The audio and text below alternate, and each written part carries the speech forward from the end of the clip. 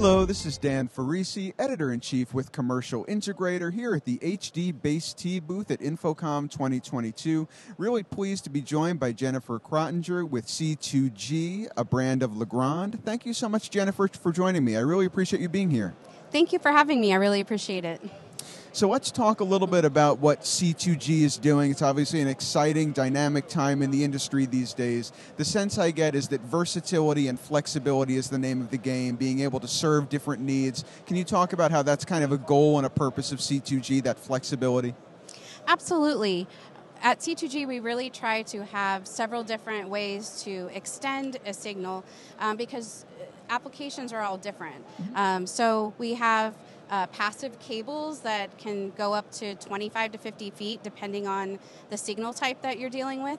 And then beyond that, which is common in education and corporate spaces, being able to extend beyond 50 feet, we have HDMI AOC cables, we have HDBaseT, which is really great to extend multiple signals over a single category cable.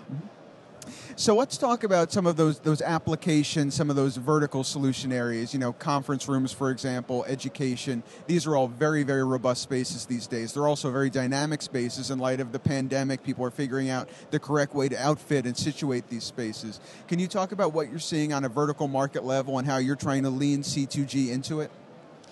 Sure. We definitely see HDBaseT becoming a prevalent technology in conference rooms and classrooms, particularly because when a system is designed, the system designer may not know what that is, how much room they're going to have in their conduit.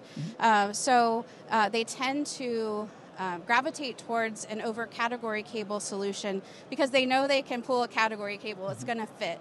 And so, that's a good plan. And then the HDBaseT transmitter and receivers on either end, just having that flexibility to do multiple signal types, to do extending a camera or extending a keyboard or a mouse. It's particularly important to have that no latency, that zero latency factor, and I would think that HDBaseT is really kind of essential to that element. Is that the case?